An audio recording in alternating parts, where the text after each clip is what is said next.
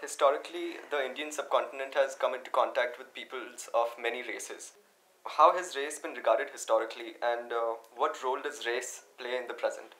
Well, race is an interesting concept because of the way in which it has affected people's thinking about us and them in every society.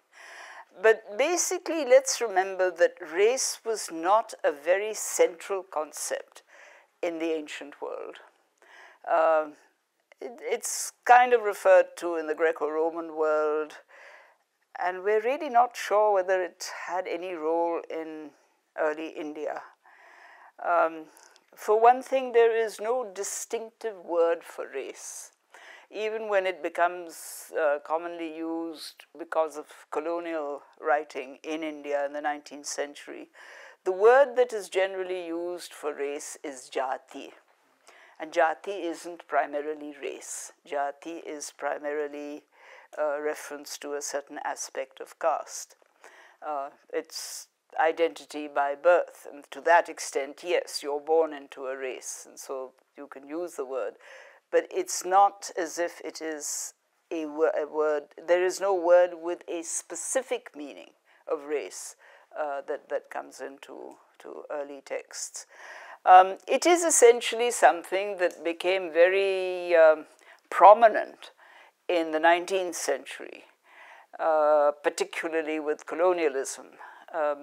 First of all, of course, you had Darwin, and you had the whole discussion on the survival of the fittest and the evolution of the species and so on and so forth, the evolution of races. And so primitive people had an inferior position as compared to Europeans who were regarded as being in the advance guard of evolution. And that is when you had very detailed studies of what constitutes the primitive and what constitutes advanced people, and the difference, the racial difference. There was even something called race science at the end of the 19th century. This, of course, now has been more or less negated. People no longer talk about race because it really isn't a viable distinction amongst groups of people. And therefore, the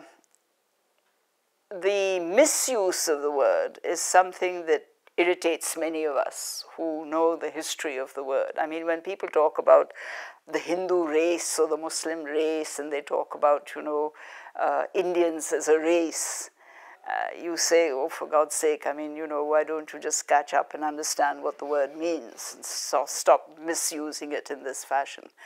But in serious studies of populations and people and cultures, race very seldom has any place.